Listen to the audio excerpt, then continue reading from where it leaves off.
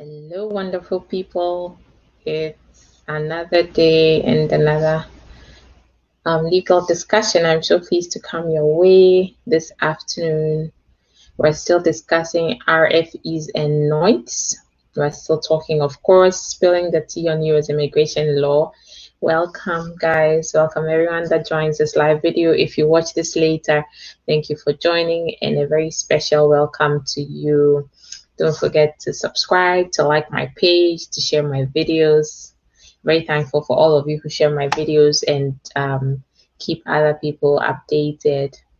So today we're going to be still talking about the RFEs and NOIDs, NOIDs. RFEs, request for evidence, and NOIDs are notice of intent to deny. Of course, it's all about U.S. immigration law. When you file an application to the U.S.CIS, you may be issued an RFE or a NOID. We started part 1 yesterday. We'll do a brief summary of what we talked about yesterday, and then we'll go on to today's topic. Okay. So, of course, again, let me share my screen. Let me read a couple of, I think we have a comment here. Patrick Addo says, nice to meet you. Good afternoon. Hello, Patrick. Very welcome to this video. Please stay tuned and enjoy. Guys, drop me a comment. Let me know where you're watching from. And then I will go on to start, and then we'll read some comments. Okay, Mr. Francis Gavin has joined us. Thank you so much, Mr. Gavin, for joining. Okay, so guys, I'm just going to go straight into the tea for today. And I'm sharing my screen as always so that you'll see what's going on right here. Okay, so yesterday we talked about what a 2013 policy was.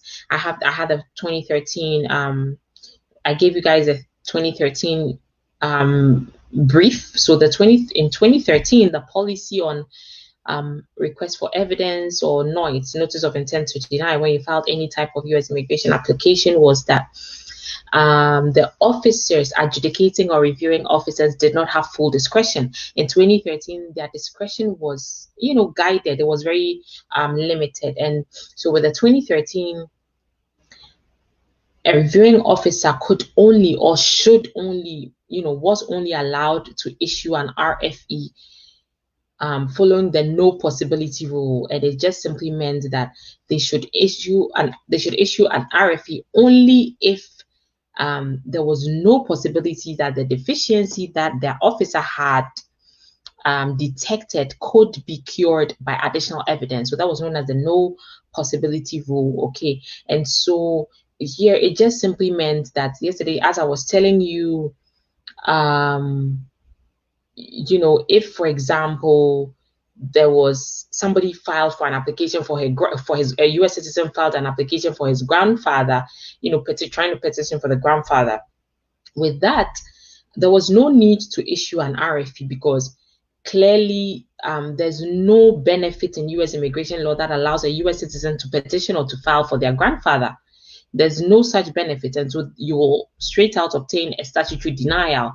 However, if what you're applying for, let's say you're applying for a marriage-based green card and you forget to include a marriage certificate, an RFE should be issued because that lack of deficiency can be cured by requesting additional evidence from you. So that was the basis of requesting an RFE or additional evidence. So the 2013 policy for RFEs and NOIDs limited the officers, the discretion of the officers. However, 2018, President Trump, the officers were given a very broad discretionary powers, and they were allowed to deny requests or applications without requesting for RFEs. And so the no possibility policy was rescinded. It was cancelled. They didn't care. Even if your deficiency could be cured, the officer had full discretion to outrightly deny you. And so this has place because this policy is still ongoing. And, even today, the 2018 policy on RFE and NOIDs is still ongoing. And so if you failed as an applicant or a benefit requester to carry out your burden of actually adducing sufficient evidence to buttress your claim or your petition or your application, I'm sorry, your application would be denied. And so that's the whole point of having an attorney review your case, because there is a burden. Remember, as I've always said, the burden of proof is on the benefit requester. It doesn't shift. It's always on the benefit requester. And so you are responsible for bringing all the evidence to make sure that your petition is approved. And if you don't, the officer had no requirement to issue an RFE. You see, unlike the 2013 policy where he should issue an RFE, under the 2018 regime where we're at with the RFEs and NOIDs, he's not required to, so he can outwardly stamp denied.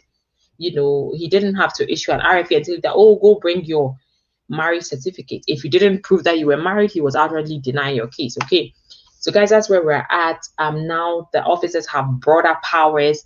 They have, you know, greater discretion. There are no limits. I mean, you know, the limits are wider now. So let's continue with the policy memo here. That was just a brief overview of what we talked about yesterday. Let's jump into today's today's scoop.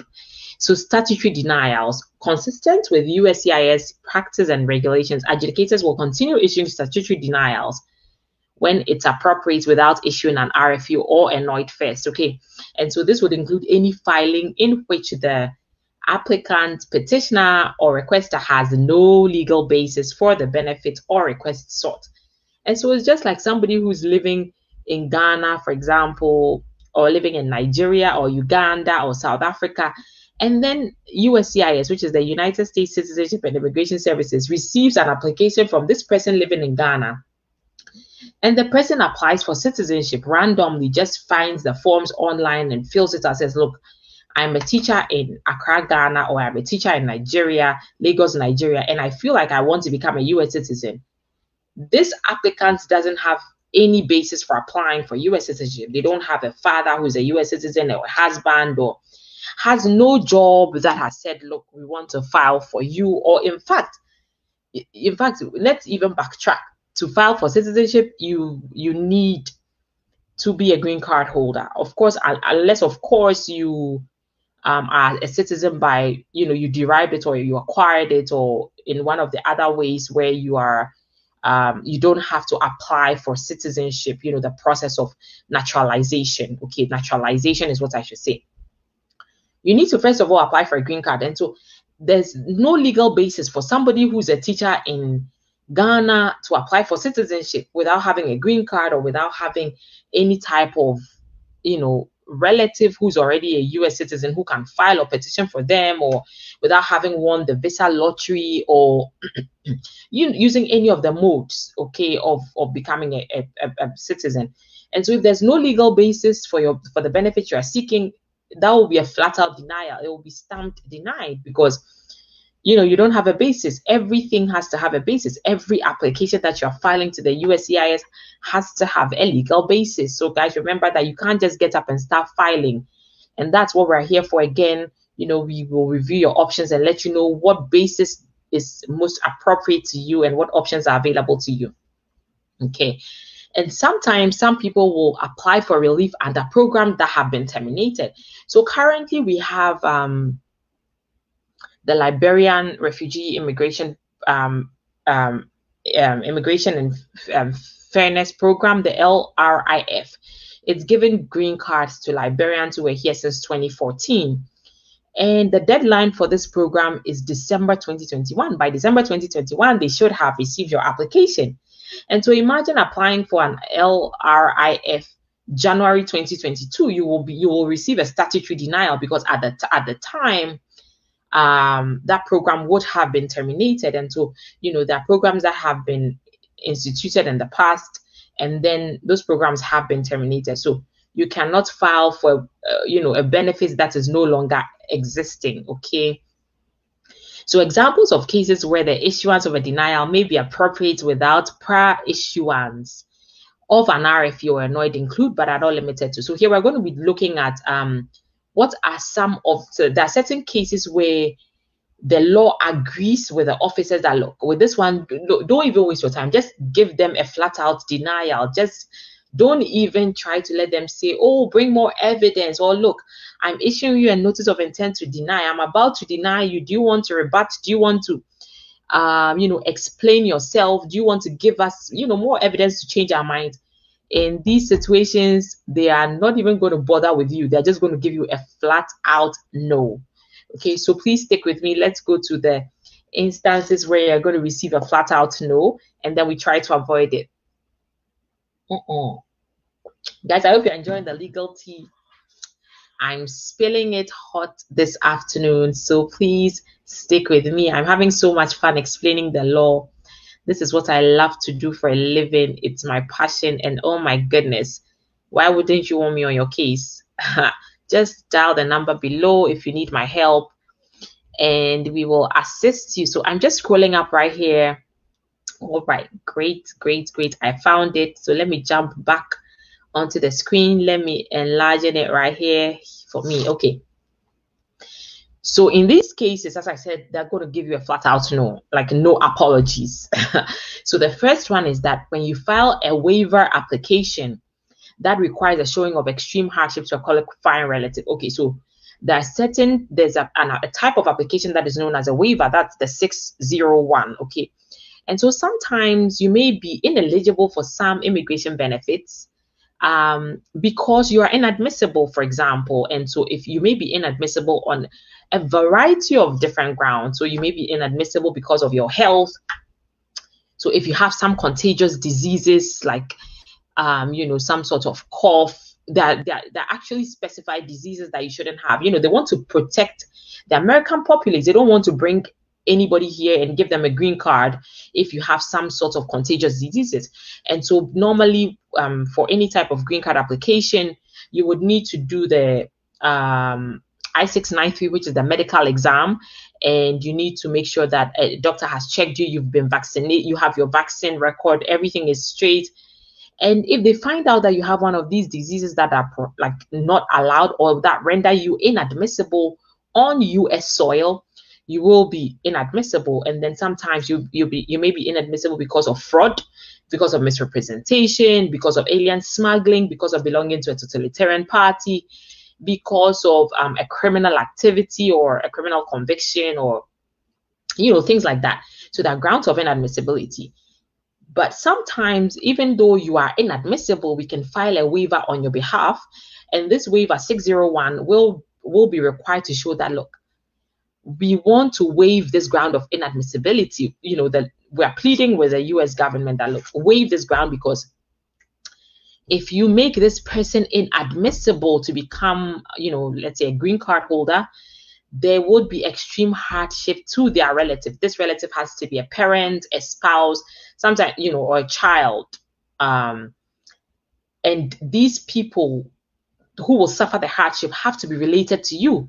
And so, for example, if you have a spouse who has cancer, and in the past you committed a crime, and because of that, your green card, you are inadmissible to becoming a green card holder in the US. And your spouse is very dependent on you because he has cancer, maybe stage 3 cancer or something. We can file the waiver petition and say that, look, this person is inadmissible, but if you don't allow him to become a green card holder here and he has to leave the US, his qualifying relative, which is a spouse, will suffer extreme hardship. So that's the waivers. Okay. And so when you file a waiver and you are claiming extreme hardship to someone and there's no evidence of a qualifying relative, so let's say you are inadmissible because you committed a crime, and you file a waiver and you say that, look, I'm inadmissible because President Obama, he will suffer extreme hardship if I leave the US because I'm also a Kenyan, I also deserve to be here. You are going to flat out get a no. That is going to be a statutory denial, guys, because you need to show extreme hardship to a qualifying relative. The relative, the basis of whom you're filing, has to be related to you. Like, the person has to have a relation to you. The person has to be your parent, your spouse, or your child. Okay. And they in turn have to be US citizens or green card holders, depending on the situation and everything. Okay. And so you can't just file a waiver in vacuum, like just filing a waiver, you'll be denied. Okay. The other thing is that family-based petitions for family members under categories that are not authorized by statute. And so you have some people will ask me, oh, lawyer, can I file for my nephew? There's no such petition. You cannot file for your nephew as a green card holder. There's absolutely nothing like that, like filing for your nephew. But on the contrary, yes, you can file for your brother. If you're a U.S. citizen, you can file for your sister. That's the F4 preference immigrants category, okay? So if you are filing based on, a visa petition that does not exist or is not authorized, you get a flat out no. So if you file, for example, for your auntie's brother, or your mother's cousin, or your nephew or your niece, that will get a statutory denial. Okay, guys, so those are the examples. Drop your comments. I'll be reading comments very soon, so drop them. Officers should check current policy and the operating procedures for additional guidance. Of course, yes, they always have to check all these things to make sure they're not just denying people without knowing the law themselves. Okay, so the other thing is that denials based on lack of sufficient initial evidence. So if all required initial evidence is not submitted with the benefits request, USCIS, in its discretion, may deny the benefits request for failure to establish eligibility based on lack of required initial evidence. So this here, we see a very clear display of the new and current policy for RFE and NOID. And so the issue here is that in the past, even if you didn't submit all required initial evidence, well, they had to issue you an RFE if your application could be cured by the extra evidence. But here, in their discretion, they could deny you, for failure to establish the eligibility. Okay. So what happens is that normally when you apply for, let's say, an I-130 petition for alien relative, the initial application, you need to include the initial evidence. Every petition has the initial evidence. The initial evidence would usually establish the basis for the request. And so if you're filing on the basis of relation to somebody, that relationship has to be established, and it has to be established legally. You can't just say it with your mouth. You need to submit evidence that will prove that relationship. Okay, so if you're saying that, look, my mother is a U.S. citizen, and so therefore I also deserve to be granted a green card, you need to, as part of your initial evidence, you need to submit proof that, yes, your mother, actually, she's the one who's going to be the petitioner in this case. Your mother needs to submit proof that, yes, the beneficiary is indeed her child, and so that is the initial evidence. And so if she doesn't submit it with her application, USCIS has all the right and all the power to deny. Unlike 2013, where they were told that, look, try to issue, be nice. Come on, be nice, guys. Try to issue RFEs and NOIDs. Now they're not being nice. They're not playing nice anymore. So watch out for that. All right, let's scroll down some more, and then I'll read comments very soon. Don't worry, I'm with you. I am with you. This is interactive, so we're chatting.